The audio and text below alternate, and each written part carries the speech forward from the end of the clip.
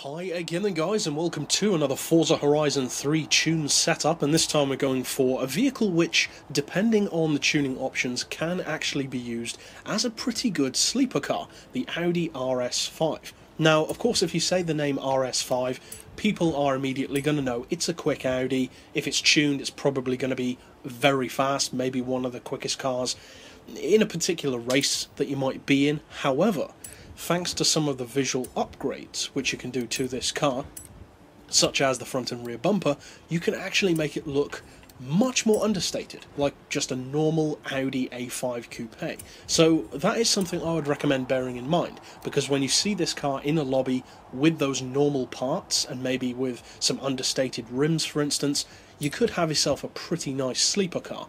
Now, with that being said, as far as the tuning goes, I would recommend that 1500 horsepower V12.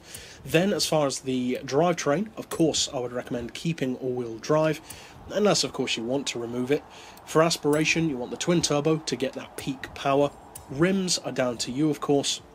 And as far as the rest, basically for everything to the car that has racing in the title. So the tyres, the brakes, the suspension, weight loss, all that kind of good stuff. Make it as light as you can, as powerful as you can, etc. Now, I don't recall if this tune is on my storefront or not. I think it might not be, so you could search for it in the storefront using the keywords down below, or for any of my tunes to see if they are on there, but I don't think this one is.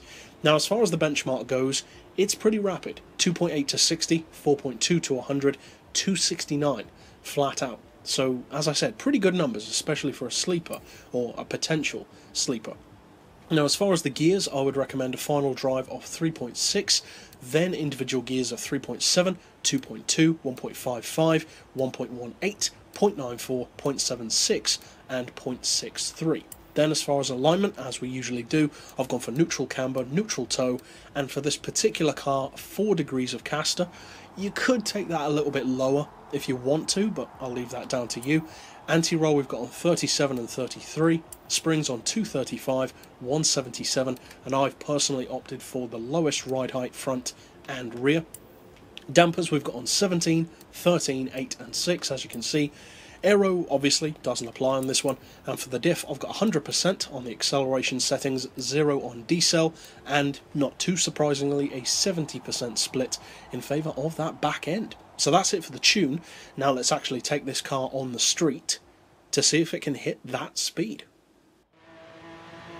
Now, with an Audi in general, but especially an RS model, you're pretty much guaranteed great tuning potential and great performance, and this car does not disappoint at all in that regard. It's a very good all-rounder, and it's a car which doesn't necessarily get as much exposure in the world of Forza as you might hope. Certainly not as much as it deserves. It's a very good all-round car.